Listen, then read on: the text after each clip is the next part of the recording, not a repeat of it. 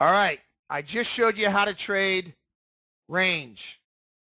Let's go to how to trade trend. Gold today, crude, has been in a range.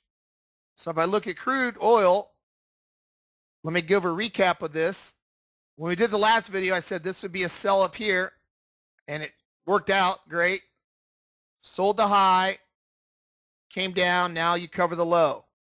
So in a range market, we are flat. We're sideways right here. The easy way to see is look at our magenta MA. We don't use moving averages for support and resistance, but they're great for trend direction. If it's flat, we sell the outer edges of market profile, sell the red, buy the green, avoid the middle, avoid the blue. That's the most volume that's traded. We avoid the middle. So in other words, you're going to sell the high and you're going to buy the low in range until we break out. Now we're looking for a breakout trade in crude this morning.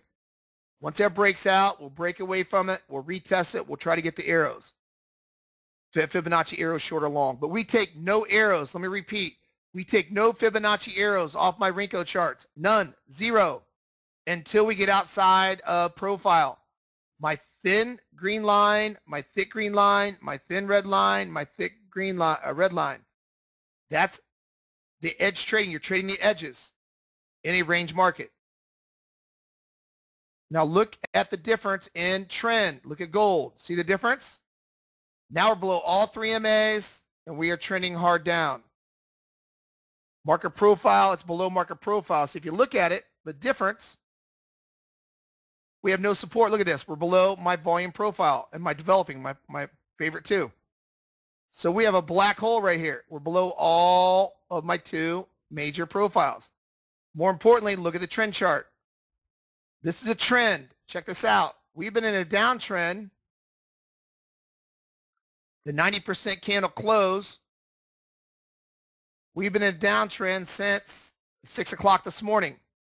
So if you've taken any longs this morning on gold at all, you are wrong. You are wrongly positioned trader, and you deserve to lose your monies to traders that are positioned correctly in the market. Why? Because you're fighting against the trend. You're a counter trend trader. There's a time to counter trend trade if you get it back inside of my developing profile like yesterday on crude. Other than that, you cannot counter the trend at all. You got to stay with the trend. So we've been in a downtrend. So we're in a downtrend. Now, how can we take advantage of the downtrend? This is the first chart you look at, the trend chart on any given market, futures, stocks, Forex, ETFs, OEX options, whatever. If we're in a downtrend below all three MAs, look at the space you have between the smaller MA and the open versus close relationship, the body of the candle. We don't care about the wicks. Look at the body of the candle. So now, how do I want to get short? My trend chart says short. Do we short just right away? No, we time it to the exact bar. How do we time it? Let's take a look at it. If we know my trend chart's in a hard downtrend, which it is, it's the first chart we look at. We go to the next chart, which is my sim chart. Now, the sim Renko chart by itself to me is worthless unless you are in the direction of overall trend filter trend on my trend chart. But it's absolutely dynamic when it's in direction of the trend. What I want to do is I want to see where my sim dots are. Right there they were. There's only two ways to sell in a downtrending market. You break symmetry, you retest symmetry, and you look for an arrow in the 3 sim next to it, a Fibonacci arrow. There it broke. There it retested. It only exceeded it by 1 tick. You're allowed to exceed it. Just can't close a whole body candle close above it. So right at that retest, and all the trades, all the videos I did last week, all the big giant trades we had was the same exact setup on trend. We come over here, did my arrow fire on the retest. Look at my beautiful, gorgeous arrow right there. Look at my gorgeous arrow showing me a Fibonacci retracement right at the high. So these three charts, there's your entry. Your entry's right here at that exact arrow close. Once we close there on that arrow, it told you to get short right exactly there at the close of that bar. There's my short. So all three charts combined together because we had the trend chart saying we only take shorts. We're smarter than our trading opponent. We don't use a stochastic or a MAC or divergence, all that baloney. This is a different than all these Renko bars out there. I have a trend filter built in. We're not using minute charts, share charts, range charts. They're worthless. They don't have a trend filter built in. I have a trend filter built in. We're not going to miss the big trends. Trend filter says down. Then what do? We can let symmetry break. We can let it retest. Once it retests, we can fire arrow here on the 5 sim if it fires, or look for a 3 sim arrow to fire. There's our entry. Negative market delta below should confirm it. We had a red sell signal right at that arrow to go short the market. And look at the big trade we got on a trend down. Over a $400 trade. You risked $110 on that trade. 2 ticks above the swing high.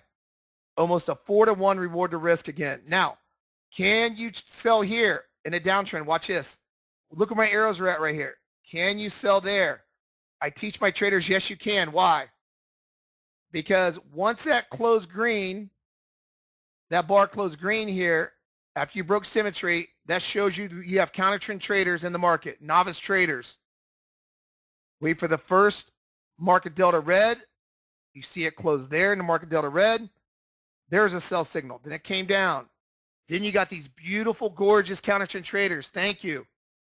You ever see a counter trend trader shake their hand, say, thank you. I appreciate the business.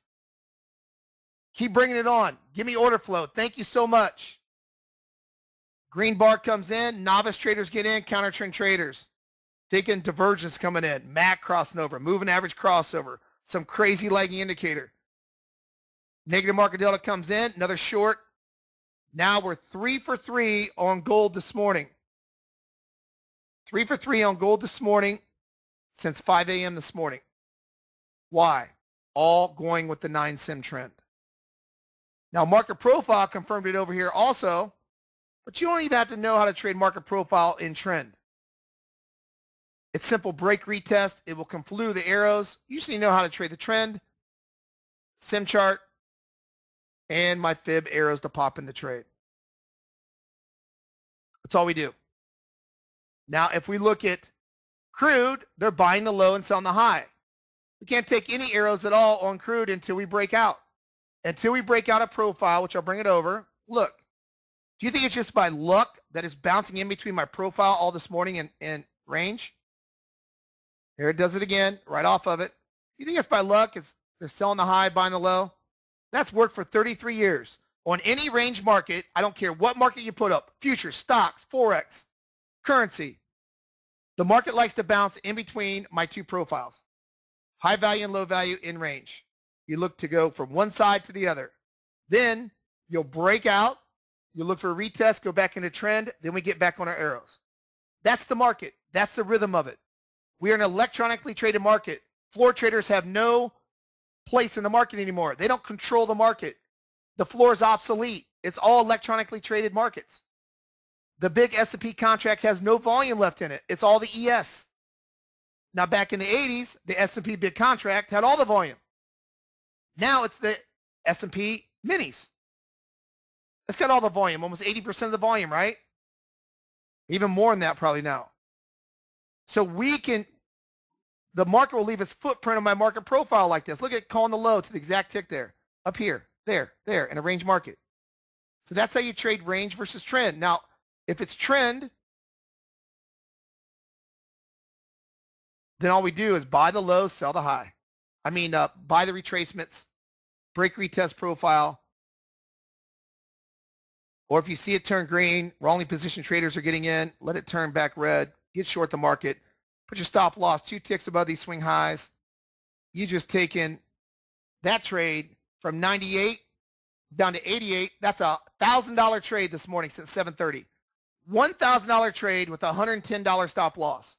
That is a 10-to-1 reward to risk ratio since 7:30 on gold. And I know the exact bar to get short here. 95 short all the way down to 88. That's an $800 trade that's an 8-to-1 reward to risk. Break retest, 92 short. That's a $400 trade, a 4-to-1 reward to risk. That's just knowing what you're doing. That's trading order flow. Stop trading lagging indicators and trade order flow. What really helps us out is our trend chart. It lets us know we better not take any longs. Because if you look at a minute chart, you're going to be lagging. You look at a 233 tick, you're done. You look at a range bar, you're done. You look at a volume chart, you're done. They're all lagging by nature. If you don't have a trend filter built into your price bars, you're toast because you don't know the overall push in the market. We got to know if we're in trend or chop. And we can clearly see we've been in trend all morning. Look at that. There's the bar that started the whole trend. If you don't step back and look at the big picture, you can't make trades like this. You can't get $1,000 trades like that. If you trade micro too much and not look at the macro point of view, then you can't make it as a trader. You go macro down to micro. I look at the big picture, what's going on. Then I go down to an intermediate chart on my chart next to it, right there, the sim chart. I had 1, 2, 3 entries. And then if I break retest symmetry, I look for my arrows over here to fire on my Fibonacci arrows, and that's my micro chart. Macro, intermediate, micro. Order imbalance on my market delta just to confirm order flow between the bid and the ask. That's all we do.